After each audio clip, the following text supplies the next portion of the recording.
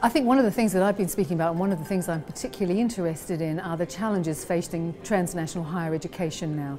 The world is changing very rapidly and very fast. We're facing a lot more competition. We're facing a lot more issues around quality assurance.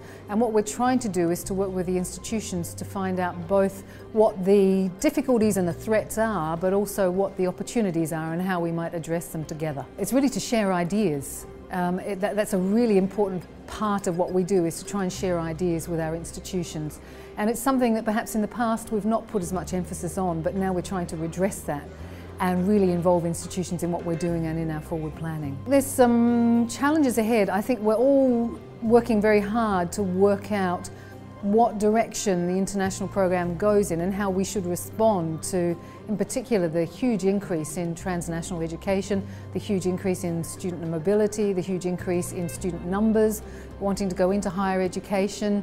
And I think there's some issues for us to really consider. I'm not sure that we're there yet. I'm not sure that we've really worked out what our best approach should be yet. And I think that's part of the purpose today, is to really consider what it should be.